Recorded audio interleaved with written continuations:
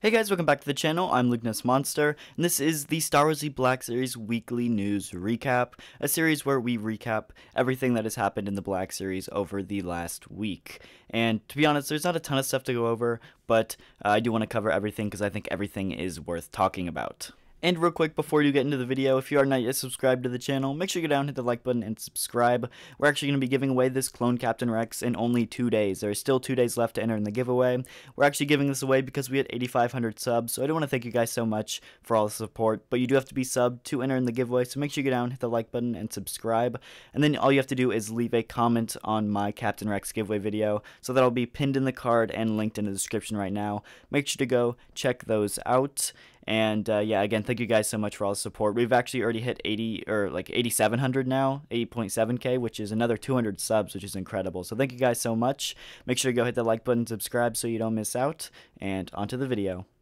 Recapping some news from last week, this is a photo from Yakface, and there are some Black Series codenames that are exclusive to Target that have been rumored. So right now there are 3 figures, all for the standard price at Target now, so that did go up, I believe. So now it's I want to say $28 or $29 for a standard figure. It's not a deluxe, it is standard, which is really unfortunate, but this is a 3-character wave, and it will be exclusive to Target. So we don't really know what these figures are. Yeah, I believe Yakface is speculating they'll be Mandalorian characters, but we will have to wait and see. I'm just really excited to get some more exclusives, and which I know that sounds bad. I'm just excited to get more figures. I don't really want exclusives, but as long as we're getting more figures, I'm excited. And hopefully they're Clone Wars. Fingers crossed. We'll have to wait and see, though. And then this is another photo posted by Yakface, but the 40th anniversary Return of the Jedi Boba Fett is showing up in a few different stores. This one from Yakface is showing up at Target, and then me personally, I also saw it at both Target and at GameStop. So here's my Target photo here, looking really, really nice, and then here is my GameStop photo. So these are showing up, and this is by far the best Boba Fett we have in the line. So if you are interested in a Boba Fett, you don't have one yet, I highly suggest you guys go and try to pick this one up. It's a great figure, and yeah, it's showing up in stores now, so go check it out.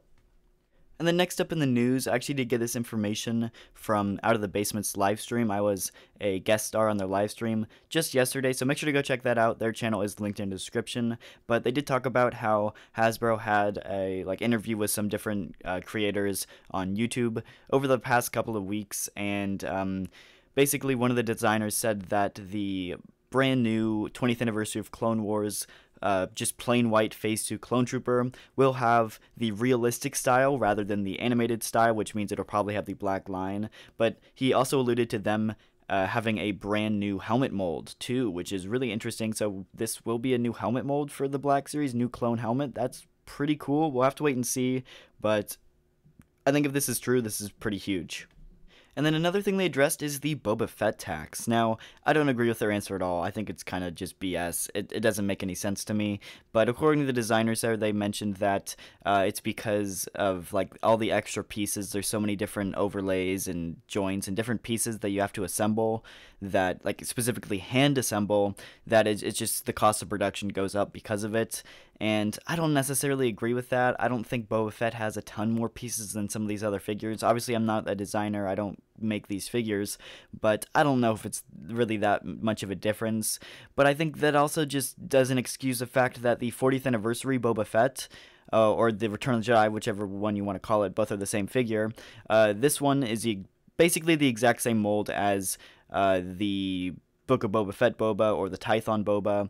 And both of those are really expensive deluxe figures, while the Return of the Jedi one is also a deluxe figure, but it comes with a ton of accessories as well. And the accessories are what make it that deluxe figure, whereas the Book of Boba Fett and the other one, they're just expensive for no reason because they don't come with those accessories. So if it really was assembling the figure that made it more expensive, why is the Return of the Jedi Boba and the 40th Boba, why aren't those more expensive than even the deluxe price? They're the exact same price, and they have tons more accessories. So that just doesn't really connect to me. I don't know. I don't get it. I don't know. Something's not adding up.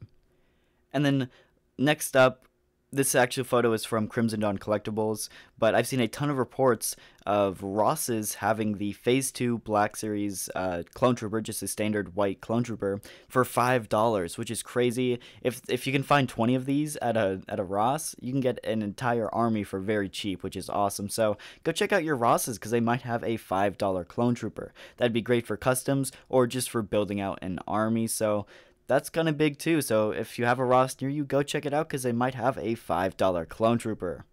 And then last up in the news, AliExpress actually has these brand new custom Waxer and Boyle figures for purchase on AliExpress. Now, I don't really condone buying custom Clone Troopers off AliExpress. I mean, yeah, they're customs, and I'm using customs in parentheses if you haven't noticed. But yeah, so I own a few of these AliExpress clones, and they're the exact same mold. Head to toe, they're the exact same. The only difference is the quality of the plastic. The quality of the plastic is a lot cheaper. It feels like a lesser quality plastic. That's one thing, but the biggest thing about this is Hasbro hasn't made a Waxer or Boyle, so the fact that AliExpress sells these custom Waxer and Boyle figures, they look great for one. They really look incredible. And so the fact is that if Hasbro's not going to sell them, why not buy some custom Waxer and Boyle figures off AliExpress? Because, like I said, Hasbro's probably never going to get to these figures. And if AliExpress is selling them, I say use your own judgment. Like I said, I don't really condone buying these, but they're an option if you are interested. I wanted to kind of put it out there and talk about them. But yeah, that is going to do it for today's video. If you did enjoy, the like button and subscribe. Reminder, there's still 2 days left to enter. Make sure you go down, hit the like button and subscribe, and leave a comment on the giveaway video so you don't miss out. We also do have channel memberships, so make sure to go down and hit that join button if you are interested and you want to support the channel in other ways. I do really appreciate it. And we also have merch, so go check out the merch store linked in the description, and I'll see you guys in the next video.